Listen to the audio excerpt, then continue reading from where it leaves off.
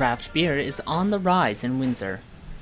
As more microbreweries open in Ontario, people are turning to craft beer as an alternative to those brewed by large corporations.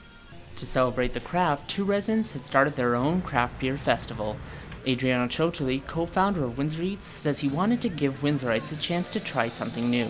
We're wanting to show them that a beer, especially through craft beer, is that there's a lot more flavor to be had with the beer, as opposed to the big corporate ones that are being brewed.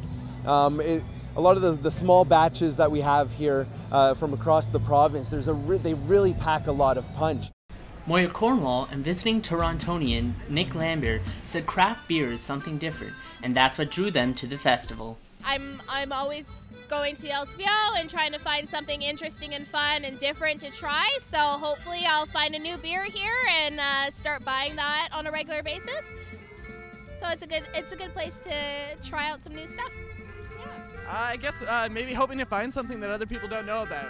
Find a hidden gem. It's clear from the crowds here at the Craft Beer Festival that craft and microbrews are indeed increasing in popularity. So instead of going out and buying a beer bottle for one of your regular brands, why not try a craft brew? Reporting from the Walkerville Brewery, for Mediaplex News Now, I'm Sean Previl. Cheers.